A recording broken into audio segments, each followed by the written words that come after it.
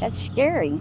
That's my own backyard, you know what I mean? Jackie Tracy describes to 11 News the disturbing noises she and her family heard outside of their Dundalk home. It was crazy. I thought somebody was trying to break in. I heard a bunch of crashing and banging, and I ran to the window. It was Sunday, just before midnight. She saw a car, an Infiniti Q50, had crashed into her fence and backyard. She also saw police. And that's when I noticed an officer running with his gun out. Scared me. Of course it scared me. And I'm like, wait a minute. I'm watching. I'm like, well, where's the driver? Baltimore County police say the driver, 25-year-old Xzavier Logan Jr., is now facing attempted first-degree murder, assault, narcotics, and gun charges. You're not driving away. That's what I was thinking. He was driving away.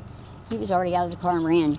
Today, in court, a judge ruled Logan a public risk and denied him bail.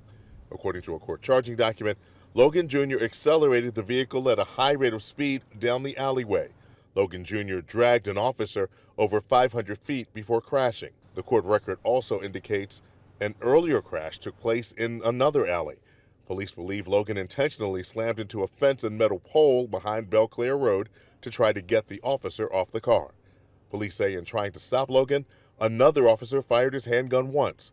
Tracy says she heard several shots. That's probably what I heard. Pop, pop, pop.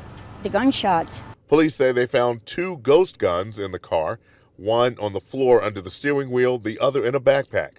One of the weapons had a high-capacity magazine and a switch that could make it fully automatic.